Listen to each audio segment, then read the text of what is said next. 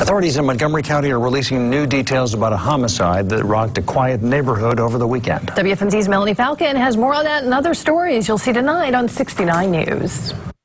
Well, Rob and Wendy, a 31-year-old man was shot and killed Saturday night in Hatfield Township, and police say the alleged shooter called 911 to report it. We'll have some new information about the victim's identity tonight at 10.